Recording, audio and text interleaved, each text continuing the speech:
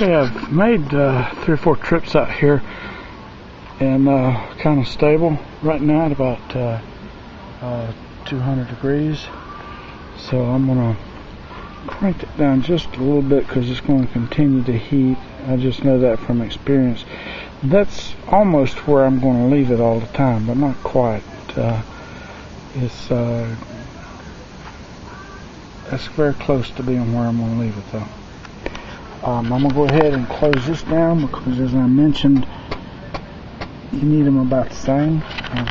So, just to give you a scale of reference here, it's not real big, but that's what's needed for 30 hours. Nothing else new. We'll end with the roses.